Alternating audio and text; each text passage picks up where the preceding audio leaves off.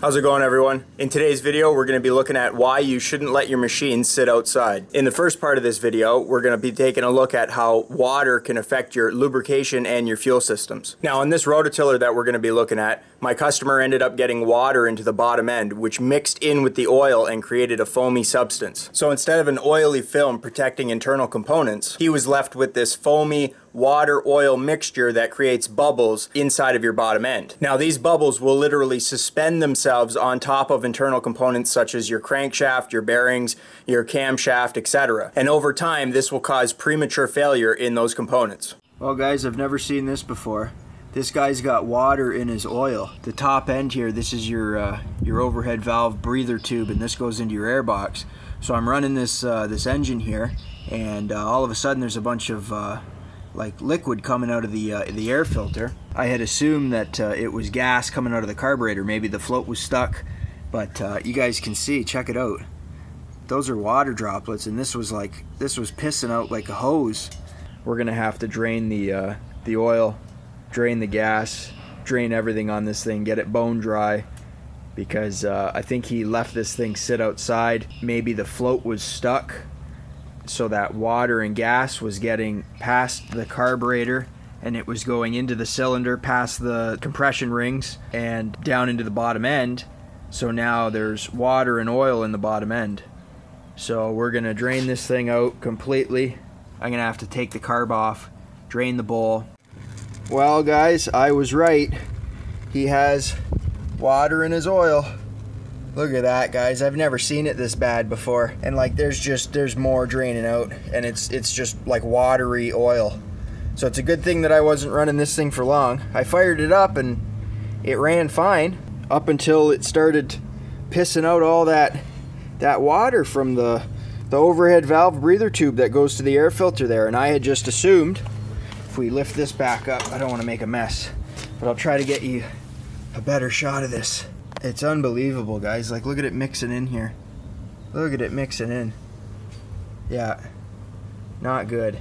So like I said, what happened was, you know, he left this probably sitting outside.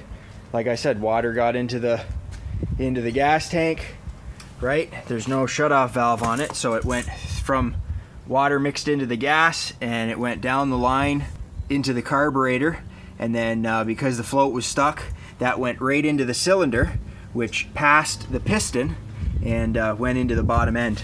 I've never seen it that bad, guys. Like, look at, you can see all that. Like, okay, so the blacker stuff on the outside, that's oil, and then like the brown milky stuff, that's water that's mixed in with it.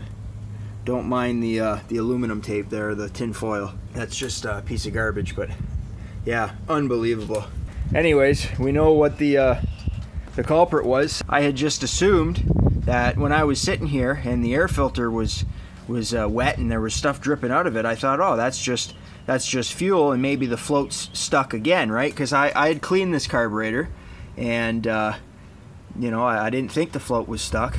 Well, it wasn't gas coming out of the carburetor, it was water coming out of the top end. So see, it ran good, and it didn't sound like there was any ticking or anything, like, you know, in the valves. But if it had water in the top end, guys, now I'm kind of concerned for what the internals of this engine look like. But all is not lost. At least it had oil in it, so at least there was some lubrication. You know, the water would have been mixing in with the oil, and it would have created air bubbles, and air bubbles don't lubricate anything.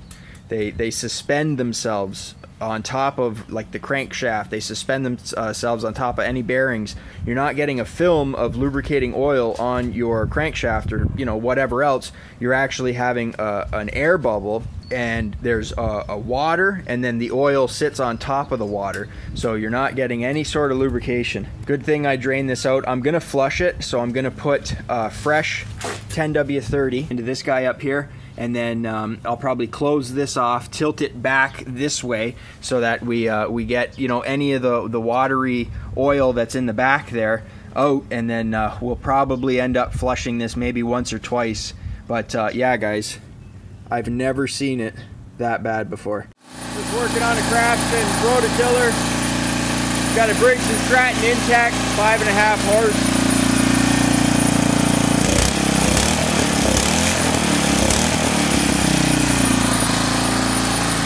things run great. So after changing the oil, flushing it, and cleaning the carb, this machine ended up running like it was supposed to. This was now ready to return to my customer with a recommendation that he not let his machine sit outside. Next up, we look at a Honda pressure washer that my good friend Floyd over at Tire Trackers uses to wash his vehicles. Now, even though he stores this machine indoors, the jerry can that he filled it up with ended up sitting outside. So without knowing that there was water in his jerry can, he ended up filling up this fuel tank on this Honda pressure washer and tried starting it up. Now, if we look at this clip here, we can see fresh, clear, premium fuel on top and rusty water down on the bottom of this mason jar. Now, because Hondas primarily use metal fuel tanks, I was forced to use CLR, which is calcium lime rust cleaner, to clean the inside of that fuel tank, because the water that was inside of this fuel tank from the jerry can ended up creating rust, which just completely mixed in with the fuel in the tank. And because the fuel valve and the fuel lines attach to the bottom of these fuel tanks, and that's where the water in these tanks settle, when he went to start his machine, basically the only thing that was going into his engine was water. Check it out, guys. This is why I don't like metal tanks on small engines. You can see all that stuff in the bottom. This is premium fuel right here that was just put in today. So 2 different viscosities in liquid is what's doing this. So all of this is clear fuel, but if you'd want to salvage that, what you would have to do is let this sit overnight and then take a tube into your mason jar here right about to there and start pulling in clear fuel, and then try not to suck up any of the nasty stuff down below. But you guys can see there's all sorts of stuff floating in there, and that's off of a 11 horsepower Honda pressure washer here. And they got these steel tanks, and sure enough, those steel tanks rust on the bottom and you get all that stuff down your line. So I'm gonna have to rip all this apart, take the tank off, and clean it out. Now, the carb bowl looked like this, so that needed to be cleaned, as well as the fuel tank, like I said, using CLR. And then I installed an inline fuel filter just to pick up any bits of debris that I might have missed. Once all that was done, we fired this thing up and it ran like new, and it was ready to be returned back to the customer.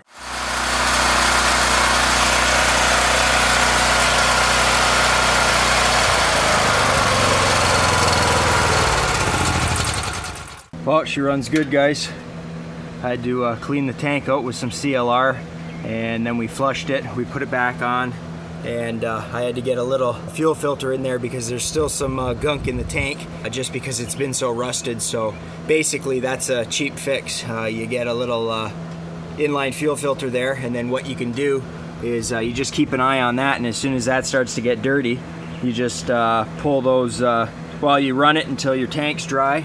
Then you just open up those clips, take out your fuel filter, replace that, and then you don't have to worry about your tank rusting and whatnot. Every machine that's got a metal tank like this one should have an inline fuel filter. And yeah, guys, this thing's ready to go back to the customer. Next up, we look at how mice can build nests inside of engine shrouds on riding lawnmowers and destroy critical electrical components. So if we take a look here, you guys can see a little bit of grass coming up through the vents in the shroud on the top of this engine here. Now, that's normally the first sign that mice have gotten in and underneath the engine shroud during the winter months when your machine isn't being used. So by removing the shroud, we can see just the sheer size of this mouse nest that was underneath this engine shroud. Now look at the damage done to the high tension lead, commonly referred to as the spark plug wire. You guys can clearly see the mice have chewed right through the high tension lead. And just a note here, I had to replace this, which was a $65 purchase, but you have to keep in mind, guys, if you have a riding lawnmower with a twin cylinder engine, normally you're going to have 2 different coil packs, which means if the mice get under that shroud and chew through both of those coils,